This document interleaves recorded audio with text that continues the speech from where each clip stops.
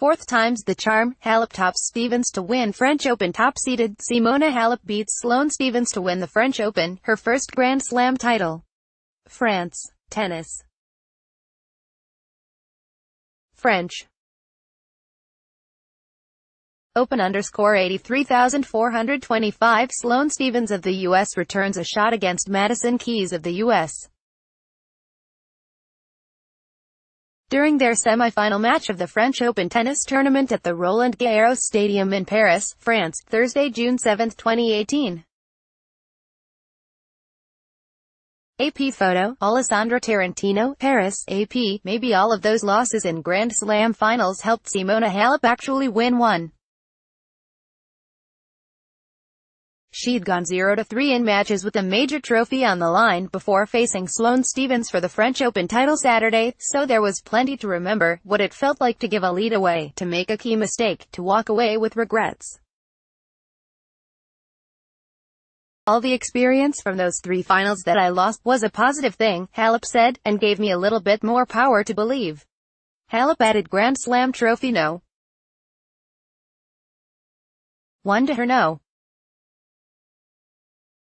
1 ranking, coming back from a set and a breakdown to beat Stevens 3-6, 6-4, 6-1 and win the championship at Roland-Garros in a match made up of long points and key momentum swings. That's the most important thing, that I stay there focused, said Halep, the first Romanian to collect a major title since her manager, Virginia Ruzici, at the 1978 French Open. I believed, and I never gave up. The 26-year-old Halep was describing this particular match. She could have been speaking about her career. Halep lost 2 previous finals at Roland-Garros, against Maria Sharapova in 2014, then Yelena Ostapenko in 2017 despite leading by a set and 3-0 in the second. Her third runner-up finish came against Caroline Wozniacki at the Australian Open in January. Been kicked in the stomach a couple of times when she's had chances, said Halep's coach, Darren Cahill. They say the destination is more beautiful if there's a bit of a bumpy road and you eventually get there. And that's what happened to her today. On a muggy afternoon, Halep began slowly, unable to solve Stevens, the 10th-seeded American who won her first Grand Slam title at last year's U.S. Open. Both women are adept at defense, figuring out ways, via speed, strength, skill and instinct, to get nearly every ball back over the net. They're also both able to switch to offense in a snap. Those traits lent themselves to engaging exchanges of 10 strokes, 20 strokes or more, sometimes interrupted by spectators who would gasp or begin to clap, thinking that a point was over when it still was not. The players were not trading looping shots, mind you, meant merely to keep the ball between the lines. For the most part, they were violent smacks at the ball, delivered with the intention of ending a point. It often seemed effortless for Stevens, who broke for a 3-1 edge when Halep put a forehand in the net. When Halep ended a 14-stroke point by pushing a backhand wide, Stevens owned the first set. She wheeled toward her box, which included U.S. national soccer team player Josie Altidore, and shook a fist. Not much after that, Stevens broke to begin the second set, then held for a 2-0 lead. It appeared she was on her way to improving to 7-0 in tournament finals. And then, suddenly, everything changed. Stevens started missing. A double fault here. A forehand into the net there.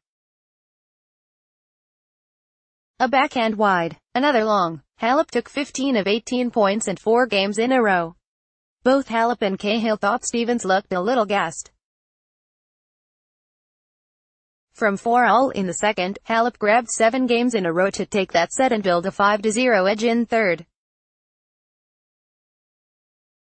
One key, Halep began putting a little more air under the ball, being a little less aggressive, waiting for Stevens to make mistakes. That worked.